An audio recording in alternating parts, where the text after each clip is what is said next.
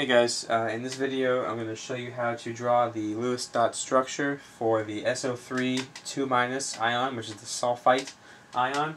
So here we go. Got SO3 2-, okay, and so that's the chemical formula, and that's going to give us 6 valence from the sulfur plus 3 oxygens, each giving us 6 valence electrons, plus the 2 more electrons for the charge. So that's going to give us a total of 26 valence electrons, okay? And we can go ahead and do my trick where you subtract the largest multiple of 8 out of this, 26 total, so it's 24. That gives you 2 remaining. And to divide that by 2 gives you 1, and 24 is 8 times 3. So that means that this is going to be an AX3, because of this 3 here, E1 because of this 1 here. So this tells you how many peripheral atoms are going to be attached, and this tells you how many non-bonding electron pairs are going to be on the central atom. Okay, so this is we can go ahead and start to draw this this structure now. We've got S and then 3 oxygens. All right, we can go ahead and connect them with single bonds and fill out each of the oxygens full octet. That gives us 24, and then we can throw on this extra pair here for the 26. Okay, so at first this might seem right, and if you want, you can calculate the formal charges. Once you do that, you'll realize that this adds up, but it's not really the best setup for this compound, because the sulfur is going to give you a +1 charge, and that's so just not something that you want on sulfur. So just so I don't have to waste your time with that, what you have to do is we're going to move just one of these electron pairs and make this a double bond. Now we can calculate the formal charge, and let's just see what this looks like. So the formal charge on the sulfur is going to be, oh, before I forget, I'm going to put in the braces, because it's an ion, and put the charge on the top. Okay, so the formal charge on sulfur is going to be 6 valence brought in, minus 1, 2, 3, 4 bonds, minus 2 non-bonding electrons, gives us formal charge 0. Alright, formal charge on oxygen 1. Let's call this one right here oxygen 1. Okay, so that's going to be 6 valence brought in, minus 2 bonds, minus 1, 2, 3, 4 non-bonding electrons. That's a formal charge of 0 as well. Alright, and now we can do the formal charges on oxygen 2 and 3, which are just going to be these other 2 oxygens that have single bonds.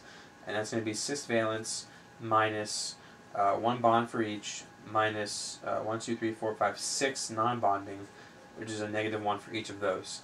So now the formal charge is going to add up to -2, total formal charge. Oh, I'm sorry, I didn't realize y'all couldn't see those calculations there. Sorry about that.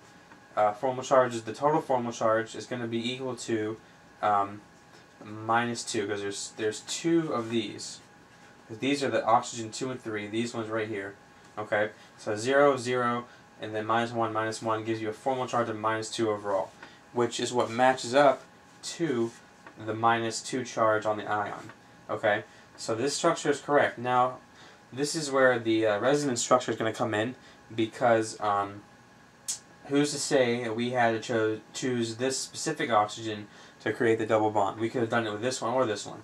So that's when you're going to have to draw in your 3 resonance structures, because there's 3 different possibilities as to which oxygens you choose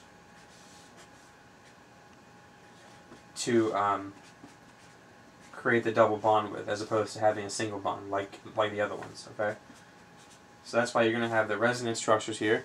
So we got to draw just one more. SO3.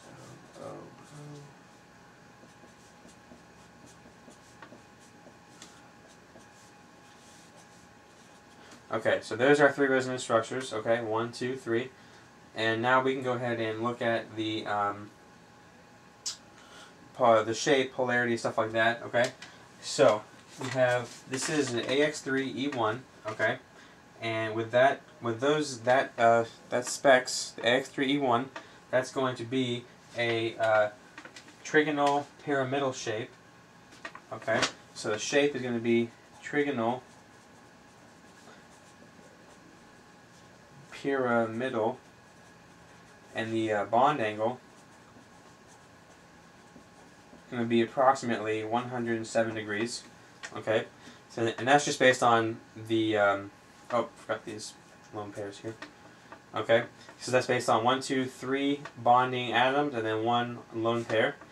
All right, and now we can talk about, let's see, the hybridization. Sulfur in the center has 1, 2, 3, 4 bonding sites, so that's going to be an sp3 hybridized molecule. All right, and then this is going to be polar because of this lone electron pair up top here, and because none of these outer atoms can cancel out the electric charge that's given from that lone electron pair. I think that's pretty much it. Sorry for the confusion earlier without being able to see. If you have any questions, leave them in the comments. If you have any special requests, let me know. I'll try to get them in a video for you. And thanks for watching.